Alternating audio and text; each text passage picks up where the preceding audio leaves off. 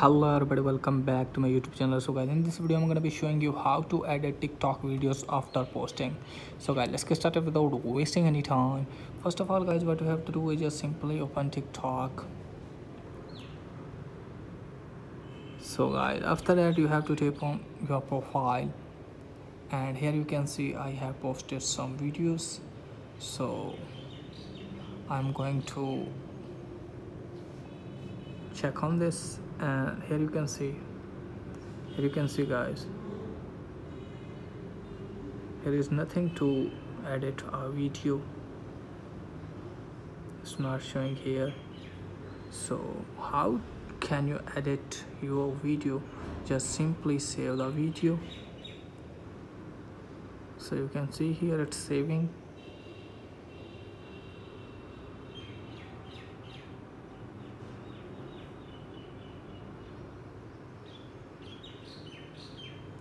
You can see here it's saved now. So you have to go back, then tap on plus icon, then tap on upload, and you have to select that video which you have downloaded recently, then tap on next.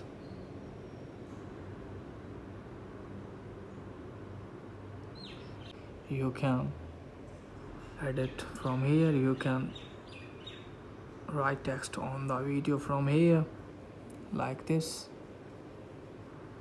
and what you have to do is just simply tap on next, and you can add sound from here and